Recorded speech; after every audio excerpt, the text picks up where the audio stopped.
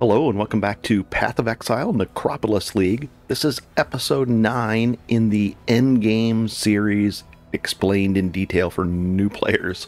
And this is definitely dedicated to new players. Although even some players that have been playing a long time have learned a few things, which is really cool. So let's get into it.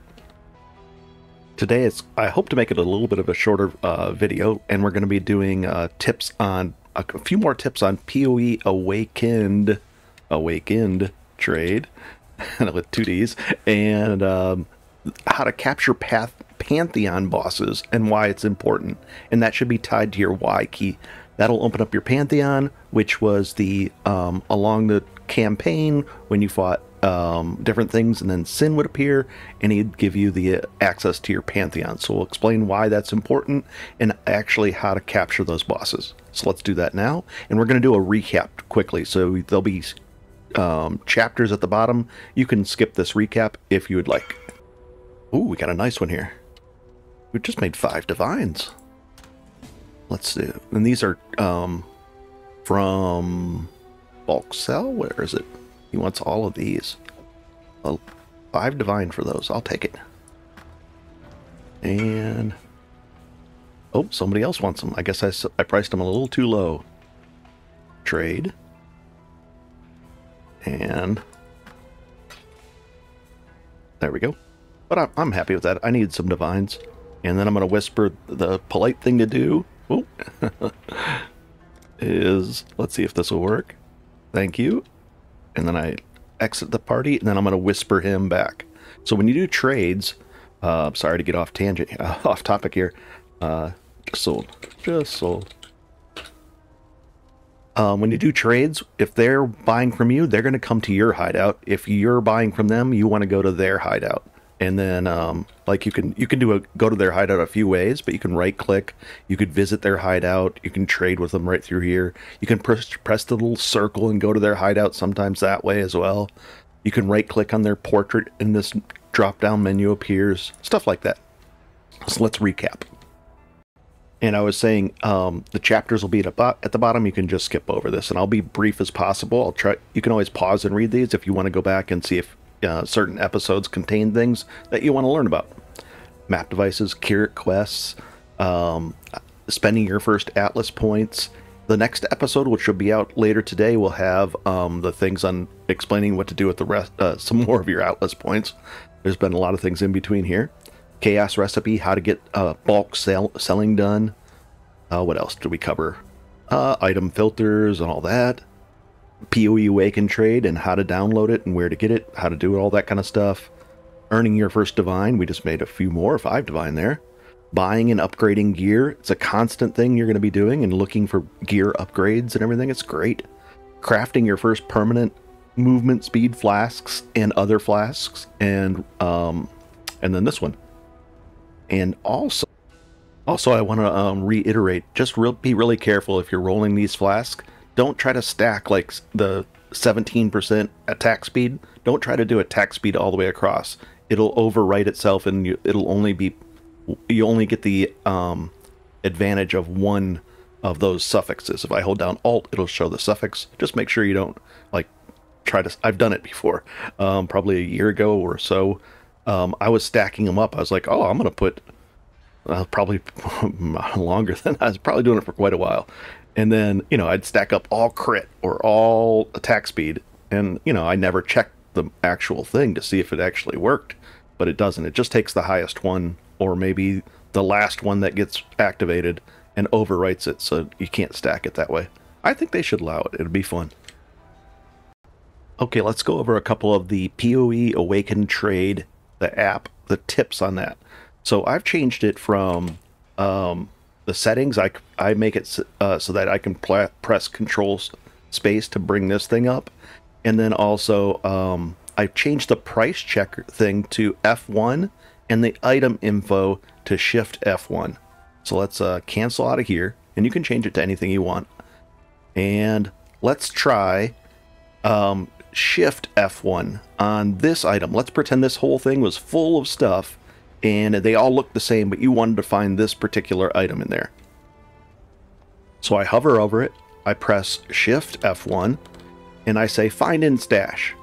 All it does is type that in there for me and highlight it. I wish it would highlight it maybe with a green outline or something, but this is okay. And then it just finds it for you. Cool. That's one thing.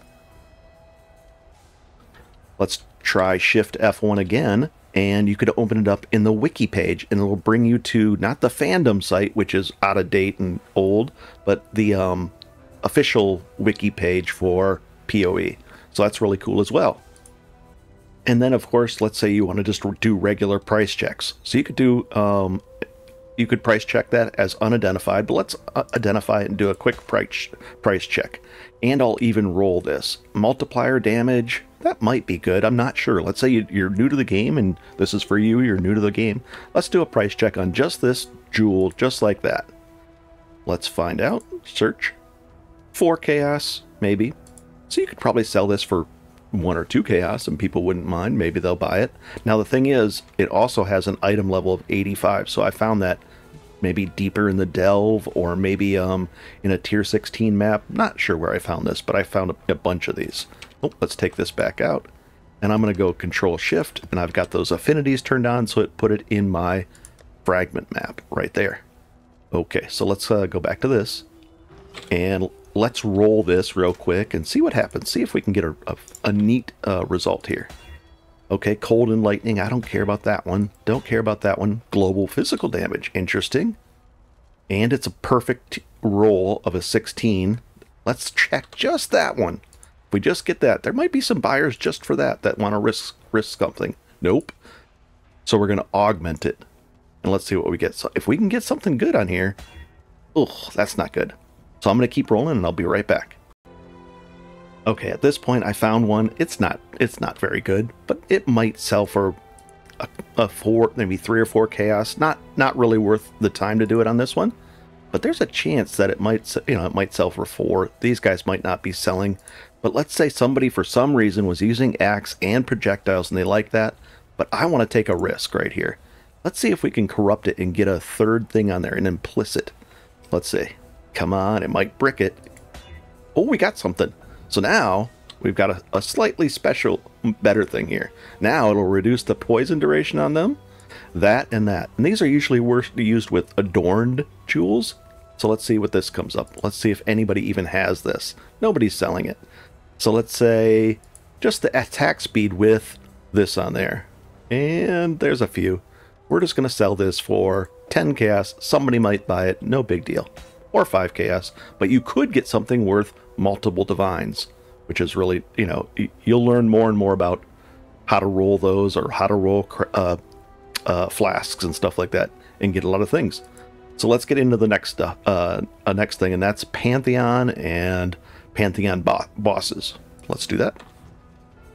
Normally, if you press Y in the game, just make sure you go to your controller and your options and on inputs and find out which ones it's tied to. I think it defaults to pressing Y, brings up these pantheons, and I think in Ruthless, so you don't get these, but in this mode you do. And you're going to have a minor god and a major god, and you're going to be able to pick these, and just make sure it's highlighted, because let's do this and be right back. That was nice. 20 chaos, and just make sure it's highlighted, because when it first comes up, it looks like it's highlighted, but it doesn't have those little pokey things around there. So you really have to actually, click it the first time you get them from your Pantheon bosses. So you're going to be able to pick one of these, and you can change these in town to whatever you want. Some people change them for specific types of fights they do. And then you're going to pick, I usually just pick one and forget about it. It's probably not the most efficient, but let's read this. It says, Life Flask gain 3 charges every 3 seconds if I haven't used one for a while. So I only use 1 Life Flask, and let's say I'm in trouble and I'm doing a trial or something. Well, I can just kind of sit still for 10 seconds and get a few charges back, and I've used up all my flasks and I can't get another one. Well, I can just sit there and get them back. But also the cool thing, it does the 60% increased life recovery from flask when used low on life. And this is a panic flask, and I think we should probably go over those if I haven't. I can't remember all the things we went over, so I'll double check. This will heal me for about 4,000 health. I rolled it and got to that point, or I bought it, and it'll also make me immune to poisons if I'm poisoned when I use it. Neat. But that helps me there. But we're talking about capturing the Pantheon bosses. For instance, if I go up here, see that grayed out line? It says capture Captain Claiborne. Well, I've already captured Murgith, Bogsong, and how would I even find out where those guys are? For instance, I wanted to capture It That Fell, okay, to avoid projectile. I can now avoid projectiles that have chained, which can be pretty important sometimes. So let's go over to our map device. We're going to look at this, and we're going to say search It That Fell, and it highlights all the possible places. And not only, oh, and it's going like that. Look at that. It says underground river, underground boss, and it should say kill the boss. Oh, I think I already, it's not showing up that way. 1 second. I've already captured them. So see how it says Nasser, Lion of the Seas, can be captured? I've already captured them. Otherwise it would say that It That Fell, that boss, can be captured in this map. So you'd run it with this next item, this vessel, the divine vessel that we had, and I'll show you how to do that. So let's say we want to find out how to, let's bring that up. We want to find out how to capture Claiborne. So let's see if I can find Claiborne on here. So I don't know where he is. I think I know now. I think he's in the frozen cabins. And it says Captain Claiborne, the curse, can be captured for the soul of Lonaris. So the neat thing is I don't have to run this map rare or super difficult. I can run it even, I believe you can even run it just as a normal map, white map, instead of magic. But I'm cool with that. But you need these divine vessels. So how do we get those? Well, we can do two things. We can find out the wiki page and just read about them, and click the wiki. It brings it up and we can read about them. These are dropped anywhere. I've found probably 7 or 8 of them, maybe more, maybe 10 of them. You can also buy them from other players. Let's see how much they're selling for. And we'll click it over to Chaos, and it looks like 3, maybe 4 Chaos per. You know, this might go for 2, but you know, these will sell really quickly. And then 12 for 4. So you could buy it if you have 12 Chaos, just go ahead and buy 4 of them. You're most likely going to be, you know, trying to capture a few bosses. And this is how you capture them. We're going to walk up here. We're going to put this in there. We're going to put that in there. And that's it. And it's going to fire it up, and we're going to go find the boss in this place and take care of him. I'm cool with anything here, doesn't matter. And away we go. Nice. And the very first drop, that I think it's worth 4 or 5 Chaos, this Orb of Annulment. Risky item to use, but it removes 1 random modifier. But now we could sell that for 4 Chaos, and probably in bulk you could probably sell them for a lot more. But we just made up the cost of the vessel just like that. Pretty cool. And we found another item. Let's go ahead and identify that real quick. And we'll even, that's not going to be worth anything. Price knockback, dual wielding, there's no way. Not even worth a Chaos, right? Nope. Somebody's selling one, but it's just sitting there for 5 days. Cool. We just found another one, and let's price check that one. This one might be worth a little more, maybe 5 or 10 Chaos, I don't know. Yeah, I think we could probably get 10 Chaos out of that. Nice. Let's say you're into a map pretty far. Just go ahead and drop down another portal to move the portal from here. Now we're up here. It's nice to have it a little closer, just in case things turn out badly. And there's a, you know, in this league they added a key that you can just keybind the portals, just instantly drop them. So I use a ton of portals now. It's fun, turns out. And oh, it's not gonna be a problem, right? Let's see if we can go even faster. Oh, bad. I did not read any of the things. I just slapped down every explosive and opened up everything, so I might have buffed it a little bit too much. But we'll just drop another portal down and have some fun. Let's see how bad it gets. Oh boy. Oh. And oh, not bad. I think, was it a meteor that hit me? Something hit me. Maybe the purple stuff? Who knows? Maybe it was a meteor. Something bad. Okay, so now here's the boss. I'll even put another portal down right here. Let's jump in and see what we can do with him. And, oh, it's right over here. So we're going to capture the boss. Let's focus on that. But I have a good time. There's a... Oh, whoa, look, he almost got me again. I shouldn't be this squishy. Oh, well. Ooh, we got a couple of things here. Ooh, and that. Now, even these things, we can price check them. It looks like the belt. Something came up that as worthwhile. Was it not that one? I don't know. Maybe this one? I could look into the price on that. Cool. But we got those, and now we got the boss thing. So let's go grab that, and we're going to capture it. So we're going to press Y again. Ooh, Y again. See how it's not there? And now, if we take this and right-click, it should have added it. Now we've captured every boss for these two Pantheon things. And I hope that helps you out. I'm going to go over some of this gear. Maybe we got something good. This one that said it was good. Let's check price check on Wind. Nah, I don't know. I don't think so.